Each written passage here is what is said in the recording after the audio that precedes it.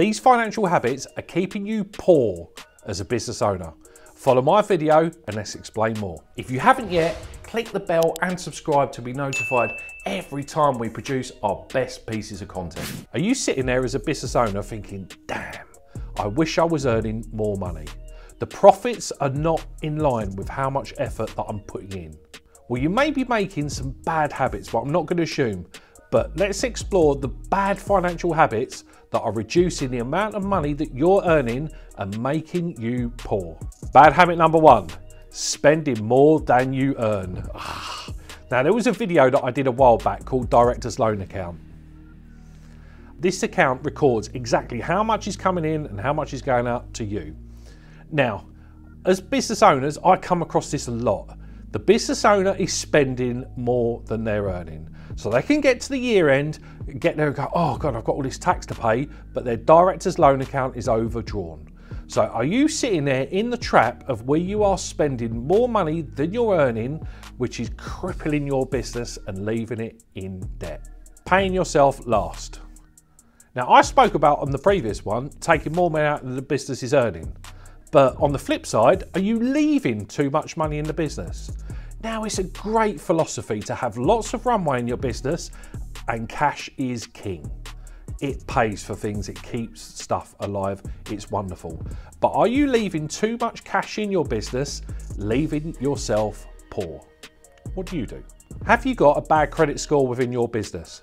Now, in one of my previous videos, credit scores, I spoke about the benefits and negatives of having a poor credit score and the impact that it can have on your business with suppliers and potentially borrowing for finance. Now, what is the credit score within your business? Have you got loads of bad habits? Well, you're paying creditors late, you're paying tax late, you're overspending, and it's all a bit of a mess. You may not be doing all of these, but are you doing certain sections of these?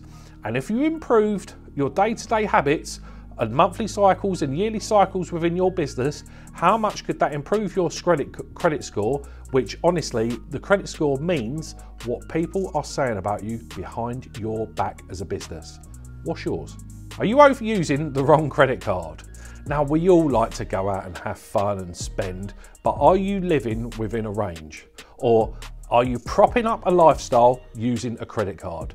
Now, some credit cards can be 20, 30, 40% in interest. That is colossal. And if I was investing in something else and I could guarantee a 30, 40% return, I would be investing lots of my money in it. So why are you funding your lifestyle that you can't afford in a credit card that's ridiculously expensive? If you have fallen into this trap, stop. Look at cutting those credit cards up, stop overspending on them, and get your business and your personal life financed at a cheaper and more effective rate. So have you looked at both your business and your personal life to see what finance you've got? And not all finance is bad. And are you paying the least amount of interest on this as possible? Or are you closing your eyes and recklessly spending on stuff that's ridiculously expensive, which is costing you money? Are you regularly in your overdraft? So within your business, loads of businesses have an overdraft. They're a really good thing.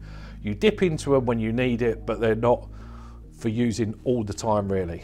So if you are finding yourself right at your overdraft limit, month in and month out, you are not using this properly. But what I can say with 100% certainty is your bank is looking at your overdraft usage, and if you're constantly at the limit, they know that you are reckless with money. So you are not directly telling your bank this, but you are showing them that you are not great with money. And if you want further capital in the future, they may not lend it to you. And an overdraft can be pulled at any time. So if they feel like you're reckless or they've got a chance where they're not going to be paid back their money, they can cancel that overdraft limit. So if you've got 10, 20, 30, 50 grand in an overdraft and that pulled instantly, where would you find that money to prop up your business again? Because it could be a big hole that could explode later on down the line for you, both your business and personally. You're not investing. Oh yeah, I don't have to invest, Michael. I'm talking investing in lots of different ways. Are you investing in your business? So are you investing in assets? Are you investing in technology? Are you investing in team that will allow you to make your business better and earn more significant results? What are you investing each year within your business? And secondly, one of the things that we like to do as running a business is retire. And that could be at any age. And that means to do what you want, when you want, without any fear of money. So are you investing your assets into other assets that can be income generating? These can be ISAs, pensions, property, bonds. There are lots of different ways. So are you investing both personally and within your business that you are maximising returns on the wealth you are creating?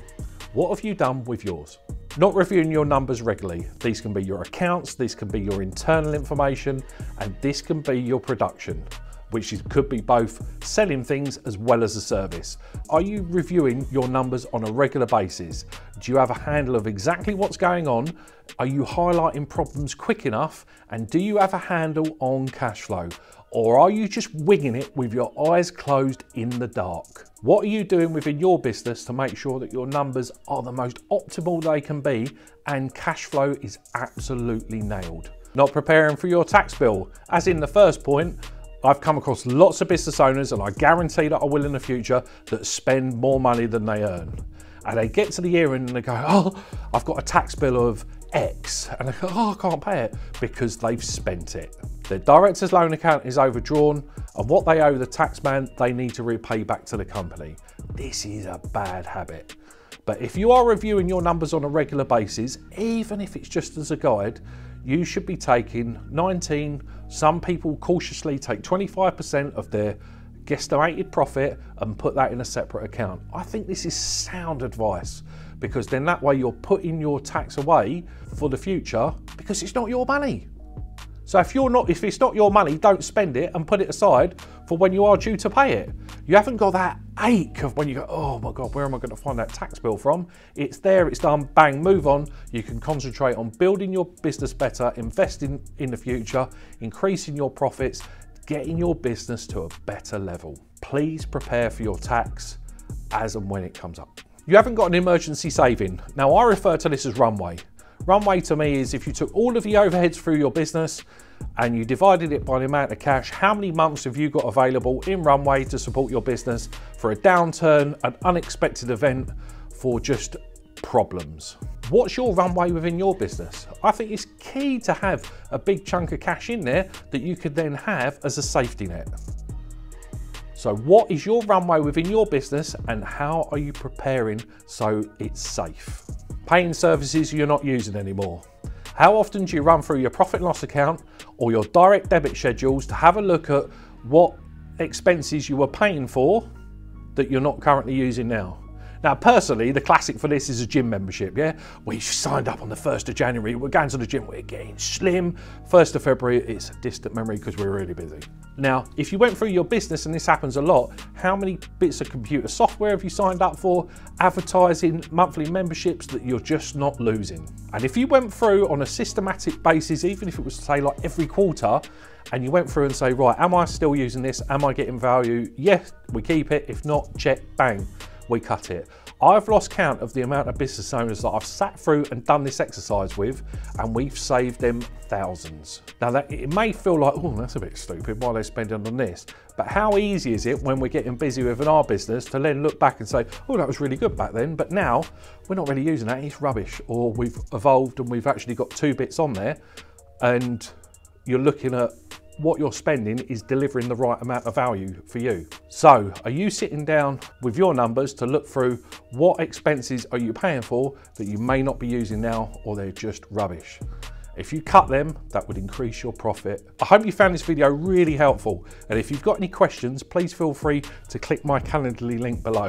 We can jump on a telephone call or a Zoom call and I'll answer any questions that you may have. I promise there will be no pushy sales pitch.